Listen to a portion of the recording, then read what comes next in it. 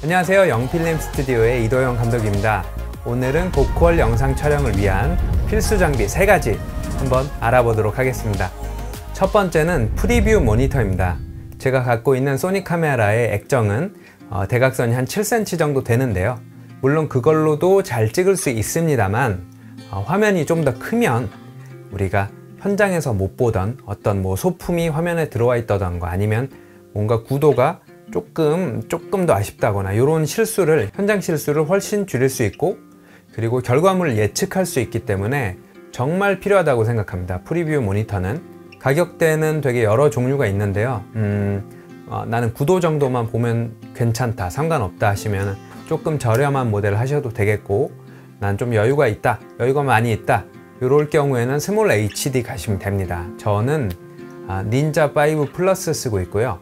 이거는 소니랑 색감도 잘 맞고, 그리고 입출력 단자가 다 있어서 들어온 카메라 신호를 또 출력으로 내보내서 그걸로 송신기에 꽂을 수도 있고요. 그리고 화면 자체에서 또 녹화가 되는 기능이 있습니다. 그래서 쓰고 있고 아주 만족하는 모델입니다. 이 모델이 아니어도 프리뷰 모니터는 구입하시면 정말 촬영에 큰 도움 되실 거라고 생각합니다. 두 번째는 리그 장비입니다. 처음에 카메라를 사면은 우리가 뭘 붙이거나 할 수 있는 게 여기 슈 하나밖에 없습니다. 플래시나 마이크를 달 수 있겠죠. 하지만 좀 음질도 신경 써야겠고, 화면도 봐야겠고, 무선으로 송수신도 해야겠다. 그러면 이런 리그가 필요합니다. 리그에 많은 홈과 슈가 있어서 여러분이 원하는 거를 모두 장착해서 쓰실 수 있습니다.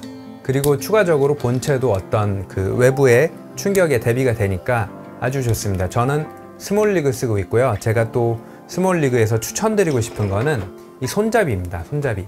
제가 주로 외주 촬영으로 춤이나 공연, 악기 연주, 아니면 아티스트 촬영 이런 걸 많이 하고 있습니다. 삼각대로도 촬영하고 짐벌로도 촬영합니다.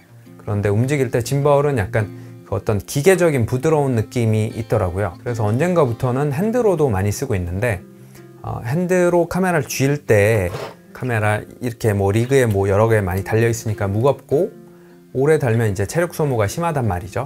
하지만 핸들을 여기다 달면은 체력도 많이 저축되고, 그리고 정말 흔들림이 적은 영상을 얻을 수 있었습니다. 저는 이 핸들이 진짜 가격이 좀 있지만 저는 정말 추천드립니다.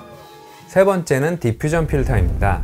빛을 산란시키는 역할인데요. 이게 우리가 봤을 때 느낌은 훨씬 감성적이고 예쁘다로 보이는 결과값으로 저희가 받아들이게 됩니다. 저도 여러 개 쓰다가 헐리우드 블랙매직으로 정착했고요. 이 모델 상당히 좋습니다. 저렴한 디퓨전 필터도 되게 많이 써봤는데 블랙 쪽이 좀 뭉치고 개조가 좀 좁아지고 이런 느낌이 많이 들어서 저는 다 팔아버렸고요.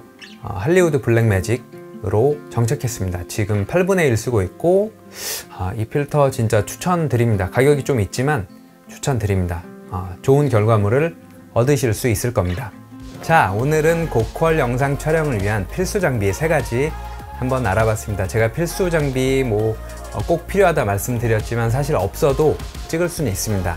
하지만 이런 장비들이 있으면 여러분의 시간과 노력이 절약되고 훨씬 좋은 결과물이 나옵니다. 그래서 저는 추천드렸고요. 오늘 내용 어떻게 보셨는지 모르겠네요. 답글 한번 부탁드리고요. 도움이 되었다면 구독도 부탁드립니다. 그러면 다음 시간에 또 좋은 내용을 가지고 다시 돌아오도록 하겠습니다. 안녕히 계세요.